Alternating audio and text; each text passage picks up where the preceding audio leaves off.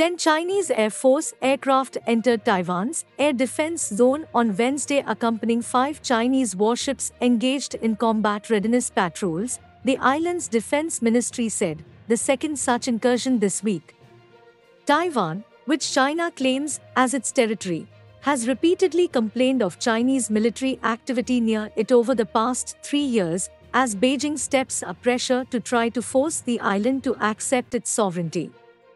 Taiwan's defense ministry said that starting at around 9 am, 0100 GMT, it detected a total of 25 Chinese aircraft engaging in operations out at sea, including J-10 and J-16 fighters, as well as H-6 bombers.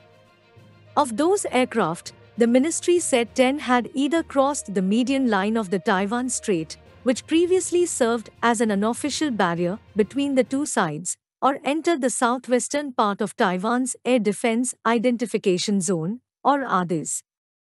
Those aircraft were acting in coordination with 5 Chinese warships engaging in combat readiness patrols, it said.